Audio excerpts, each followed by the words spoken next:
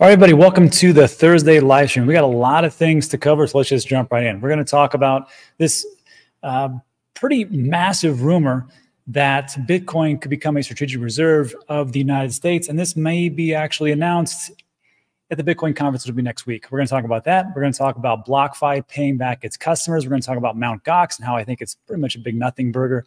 And lastly, we'll talk about TON. So let's just jump right in. So this was, take this with a grain of salt. It's a rumor. It's a big rumor, but it's still a rumor.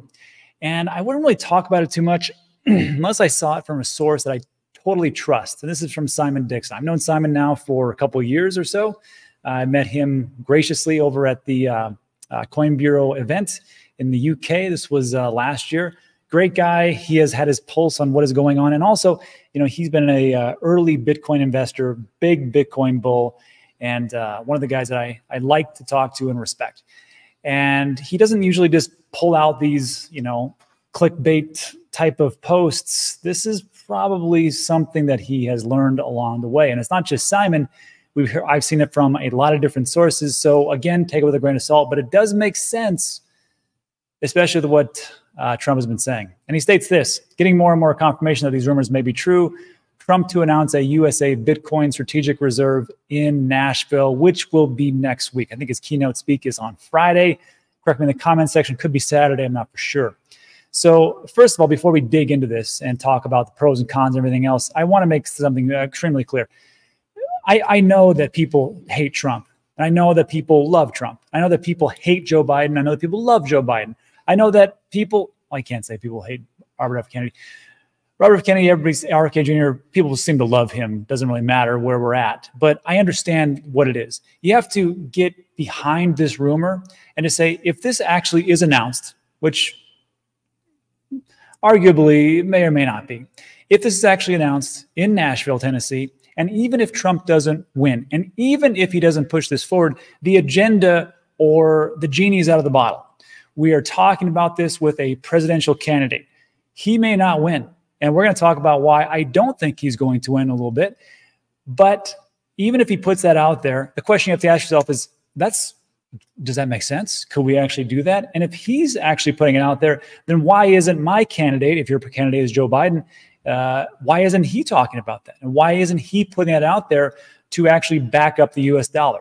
And then also, of course, with RFK, the question you have to ask yourself is, would he do that? I got to tell you, I think he would. So when we're taking a look at this, again, it's a rumor. I will be at Bitcoin conference. Come up and say hi, and we'll see how it comes out. But I had to ask myself, like, what does this actually mean as having a strategic reserve of Bitcoin by the United States? And it's essentially just what gold would have done back in the early days before President Nixon took us off the gold standard. It would essentially be a strategic portion that the US government would buy Bitcoin and store it to have it to actually back that up in case of economic turmoil. And I had to ask the question to ChatGPT and say, well, what does this mean? Because there's things that I probably wouldn't think about, and there's a lot actually. So if this actually does happen, think of it this way. Now the US government owns Bitcoin, so they're going to have cold storage solutions. They could either make themselves, or they could just say, hey, we know that with the ETF, you know, Jamie Dimon or JP Morgan, they're doing something like that with custody also, or of course, with Coinbase as well, I would say. So they can either do it one of those two ways. The second thing you have to think about is this: if they start to own Bitcoin, now you have to get federal agency oversight. So the different agencies are going to have to come out and come together. I think the SEC has already said that it is a commodity. So the CFTC would actually regulate that, and we'd actually get that into a regulatory framework. And then the next question is, well, how are they going to purchase it? Are they going to mine it? Are they going to purchase it? They could be an OTC type of thing where they wouldn't actually disrupt the market. Probably, but direct purchases as retail, obviously not. And the next big thing is this: if this actually happens, because Trump has actually said before, like, hey, I would like to have Bitcoin solely mined in the United States, which when he first said that, we know that can't happen, you know, as much as we'd like to try.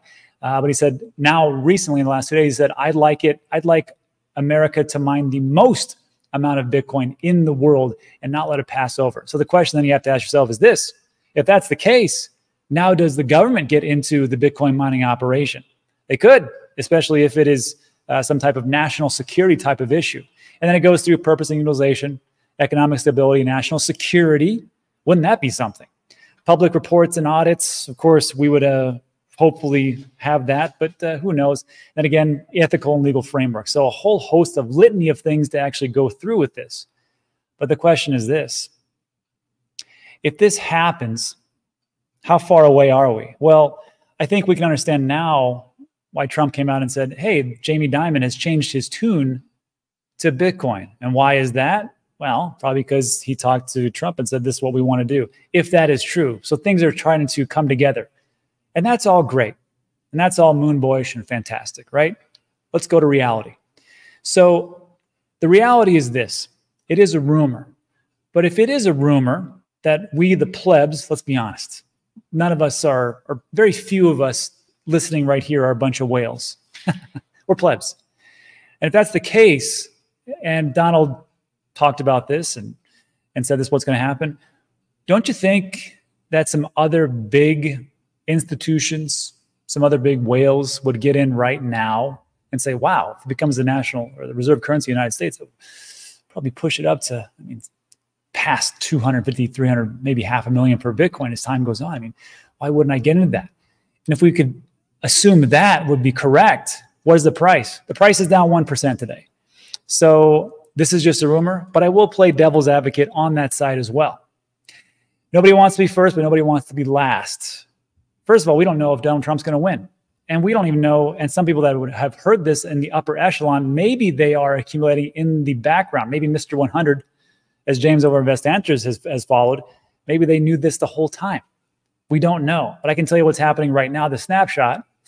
We went from 65,000 to 63,000. And it's anybody's guess at this point. And the next question is this, because people hear this thing, they're like, this is great, I like this. Especially if, if you're going to vote for Trump. I can't vote for anybody because I'm in Puerto Rico. That's fine. But the question is Trump going to win? And I know a lot of people will say they'll point at the polls and they'll point at the fact that, the recent assassination attempt and how strong he looked at that point. I will just remind you, Alan Lichtman is a professor, and he has come out, and the last 9 out of the last 10 election results has been correct. And he talks about these 13 keys. And what he's saying is if Biden stays in the race, because he's the incumbent, which is one of his keys, he will win this race. If you don't know who Alan Lichtman is, there he is. 9 out of 10 is pretty damn good. And what he talks about these 13 keys is this: party mandate. After the midterm elections, the incumbent party holds more seats. No primary contest. That's happening right now. Incumbent seeking re-election. That's happening right now. There's no third party. This is debatable because RFK Jr. is there.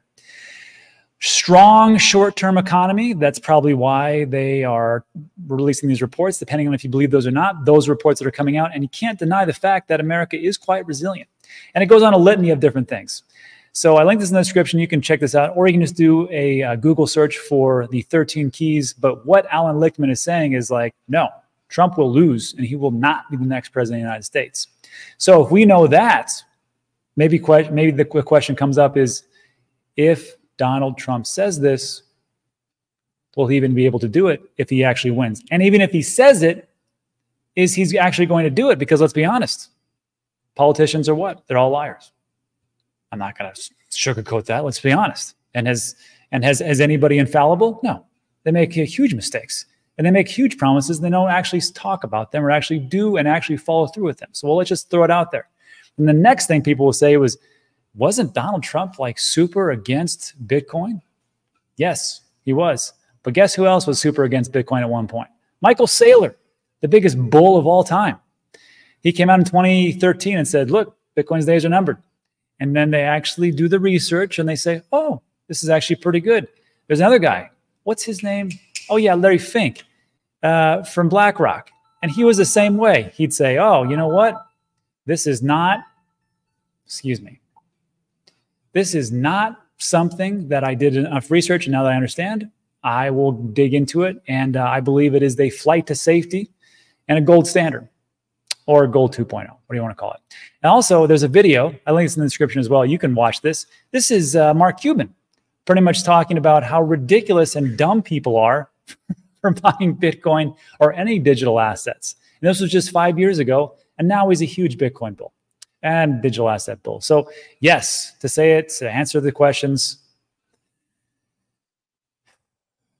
wasn't really too big on it. Yes, it's a rumor. It'd be great if it's true. No, it didn't affect the market. I'm just trying to give everybody a balanced point of view a little bit and go from there. So look, if you like that piece, give it a thumbs up, go from there. But that's what we have. We'll see how it all works out.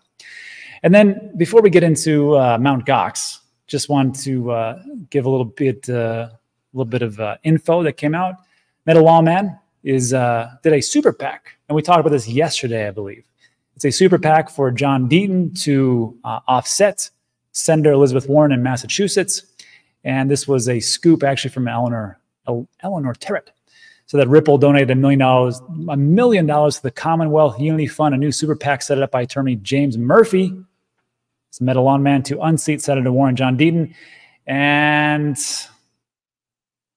right now there was actually a piece that James just put out and said, hey, there's going to be an even bigger announcement today. So if we get that announcement, I will let you know. But I linked Metal Lawman's information, or his X account, as well as Simon Dixon's account in the description. So follow both of those gentlemen to get further updates about what's going on. So that takes care of the politics side. And I know people say, well, don't talk too much politics because we shouldn't really care. Unfortunately, it's inevitable. And that's all we have. So let's talk about something else. BlockFi.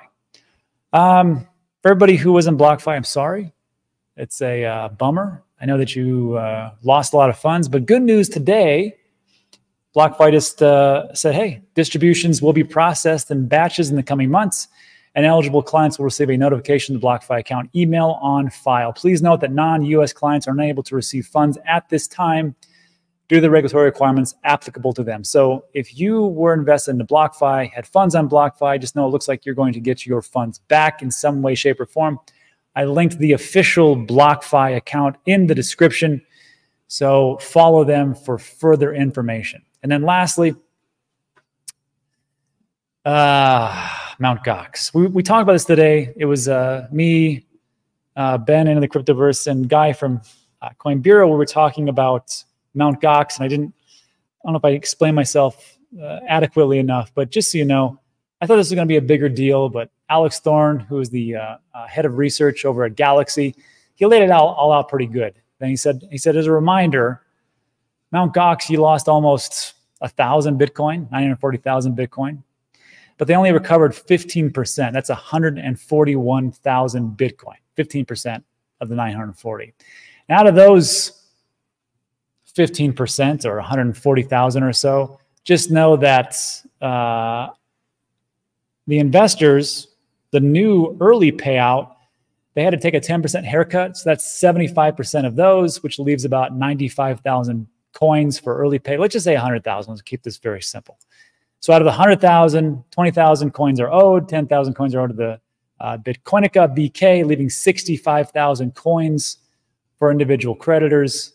And he said, look, 65,000 Bitcoin, if they sell them all today or whenever they get dropped in Kraken or BitGo or Bitstamp or whatever they're actually coming through, just know that they probably won't sell them all.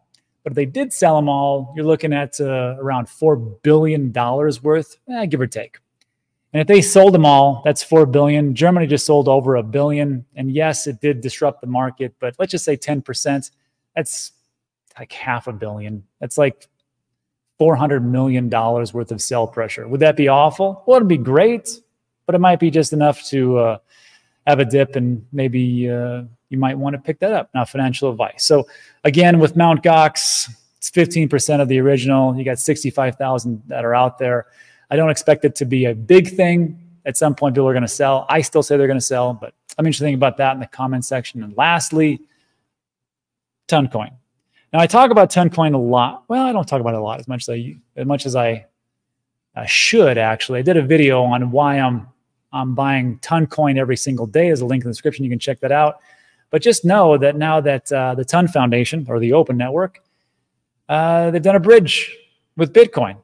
So now you can move Bitcoin around. This is from Anatoly Makasov. And he says, you can now transfer Bitcoin to Ton and back using Ton Teleport. I got to tell you, I like that. You can actually use your Bitcoin to the best of their abilities. This decentralized and secure tech operates without intermediaries or limits. All transactions are executed via smart contracts and verified by ton blockchains, validators. Store and use Bitcoin on Ton is as secure as one of the Bitcoin networks itself, but significantly cheaper and more convenient. So congratulations to Ton Network on top of all the different apps that they're rolling out, all the things they're doing. So I like Ton. That's pretty much why I buy it, because they're innovating. We'll see how it works out. But that's it for today. So look, if you like today's video, which I got to tell you, every time I say the word Trump, I lose subscribers, but whatever.